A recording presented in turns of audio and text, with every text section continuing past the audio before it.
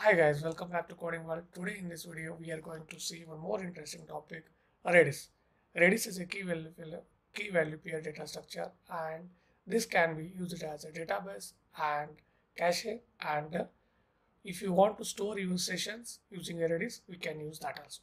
So I'm going to create three videos on that, like one, how to use Redis as a database, then how to use Redis as a cache, and third one is like how to use Redis to store our session.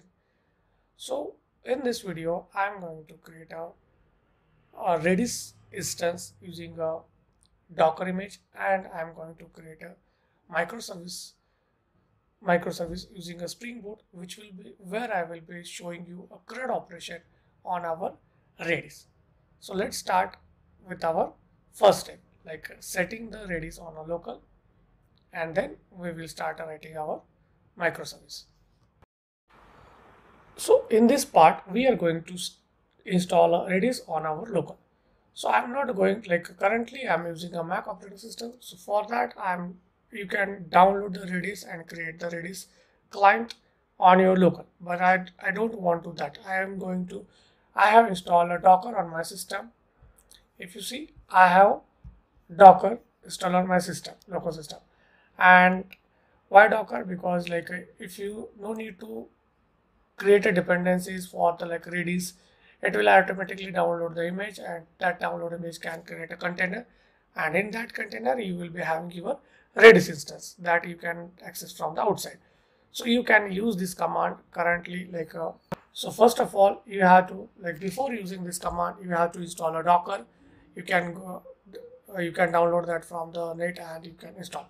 Post that, you have to run this command. So in this command, I am running a Docker, and this is redis-stack-server, and I'm running that on 6379, and this is my host name. Okay, so this is my image name. Sorry. So I'm pulling the latest image. So I have already pulled that, and it's here in my Docker. It's here in my Docker repository. So if I start this Docker, it will take few seconds and it will be starting. Okay. Okay, so it is started and it is ready to accept the connection. So let's check that it is started or not. For that, you have to connect to the Redis using a CLI and checking the. So let me connect to the Redis. So this is my command to connect to the local host, where locally I have installed the Redis, which is running on 6379. Okay. If you hit, it is telling that you have connected to the local host. Now, as I told, data structure, Redis is a key value pair data structure. Okay. So you have to check the how many keys are there already present. Okay. So for that, you have to write the command key star. So currently I have created for my demo, these are the two keys I have already installed. You can use a flush all to remove those things. Okay. If you click and print the star, empty array, that means you have not added any key. So how you will add? If you want to add, you can use a set, then your key name, it's showing okay what you have to do and what you have to pass. So set, let's say I am using a host, and value I am using local. Okay. If you hit, this key has been created. If you run the key tab, you will be able to see host is there. Okay. Now I want to read that value back. So then you have to use a get and write your key host. So we are able to get the value for that. These are the common and basic keys which you will be frequently used to see the data from the Redis. So now we have successfully installed the Redis on our local. Next step is to create a microservice and write the APIs for the CRUD operation. So in my second part, I am going to click on the Springboot initializer. Okay, Springboot initializer, and here I am configuring my project. So for that, I am selecting a Java and project which is a Maven project, I'm selecting a Spring 3.0.5. I'm not going to use this. I have my version which is already there, 2.6.6. Okay, so let's write a group coding world, then Spring Redis, Spring Redis. Okay, I'm using a jar and I'm using a Java 11. So this is a main important part we have to check.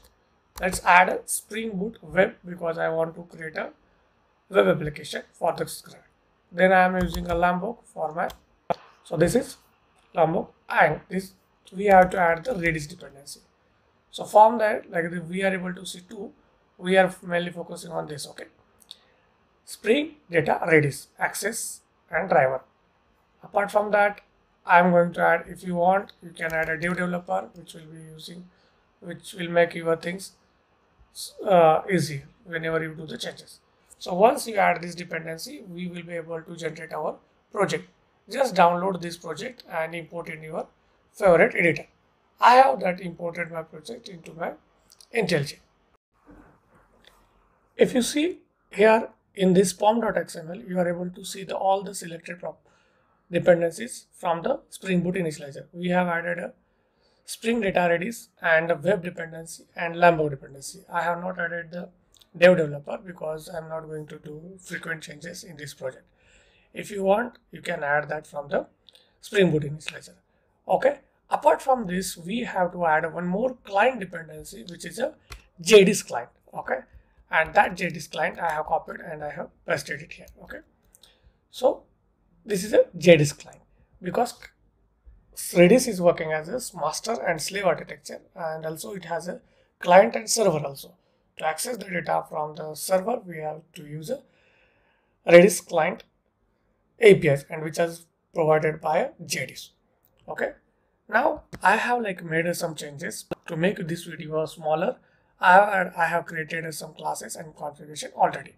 So if you come here, we have our property.file, and in this application.property, I have added a host and a port where my Redis has been running. Apart from that, I'm going to create a student microservice, and in that I am going to add the student, I am going to retrieve the student, I am going to delete, and I am going to update that. So for that, I have created some classes and have some folder structure. So if you see, this is our main Spring Boot Redis application, and here I have added a component scan from my this package. I was getting some error, that's why I have added this, but most of you no need to add your this package. Okay, so I have created one entity which is a student entity, and if you see that all the data we are storing in the Redis as by doing the serialization. So for that, we have to implement the serialization. I have created a student and Redis hash. This is nothing but if you compare this with your RTMS, it is kind of a table. I'm going to explain our internal architecture of the Redis in next video. But till now, consider this is a table. We have two properties. One is ID and one is a name. Now, once you create an entity, you have to create a CRUD repository for that. And for that, I have created a student repo. In this, I am extending to the CRUD repository, and I am passing a student as my object, which I am going to store. And this is a string, which will be my ID for this student. Okay, current. I can mark it as a integer. Okay, so this is it, guys. Now the main thing is we have to create a configuration for the Redis. So I have created this Redis config class, and in this config I am adding the configuration annotation, because this is a configuration component, and I am using a Redis repositories. Okay, and in this I am telling this is my base package, and from this package whatever the repository are there, just scan that. And property, which is a application.property file, where I have mentioned the host and our port. Now, first of all, we have to create a JDIS connection factory, and that JDIS connection factory I have created a simply JDIS connection factory. Now we have to call all the APIs, Redis API using a REST template, and the more for that you have created all those are we are calling using a REST APIs, and for that we have to run a template, JDIS template, okay, and that JDIS template, whenever we are getting the data we are setting data in a body and getting data from body, we need serializer. So I have created a JDIS template, and this JDIS template, for that I am passing a JDIS connection factory, and I also setting the value initializer, value serializer. So for I am adding the generic string serializer. You can set a key serializer also using a generic string serializer. Okay. Now these are the configuration I have created for this. Now second part is like I have created a controller. So right now I have just added the get student controller, and then in front of you I am going to create a remaining tree controller. Okay. So let's call this get and check. So before get I have to add some entries, dummy entries into my database. That's why I have created this method save student, and in this I am giving a once this controller gets started, I am going to create a post construct, and in this I am storing data into my Redis. So this is a simple application with a get student and save student. Let's run this and check the output. Okay, my application has been successfully started. Now, as we seen already that we are persisting some data into our database. Now I want to get that data and see the result. So my service has been running on the 8080. Let's call this API and check. Localhost 8080 service get student. If you hit this API, we are getting the stored data. Okay, this way we are able to complete our get API. Now let's write a save API. So I am going to create a public student save student, and in this I am taking a student. Okay, let's annotate this with post mapping, and in this I am giving the save student. All this data I am getting from the request body, so I am making it as a request body. I am not doing fancy things like handling the exception and all those things that you can extend this project and do the things. So I have student repo, and in this I am going to save my student. Okay, and in the end I am returning the same entry student. Okay, so let's create one more API which is for our get, which is for our delete mapping, and public void delete student, and then this mapping slash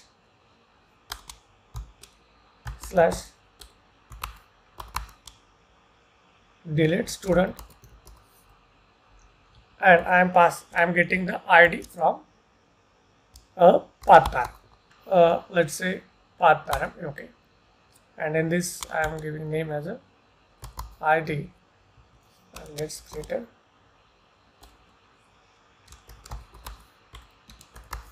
ID.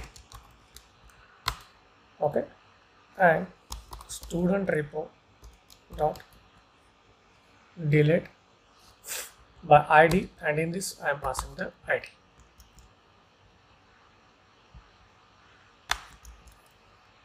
Okay, so let's run this program and check is it working fine or not.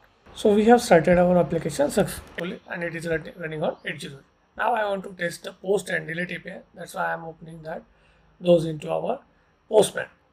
So this is my gate API, and if I hit that, I am getting the 1 and delays. This entry I have already stored into my database using a post construct. Now I want to add one more entry. For that, I have created one entry like a save student, and in this I am marking it as ID2 and I am passing the name as a Mahesh. Let me click it and it is returning me 200. Okay, and this is returning the same saved object. Let me click on the get student and it is showing that entry which is we have recently added. Okay, now this is for the save and get. Now I want to delete the entry. Let's say I want to delete entry 2.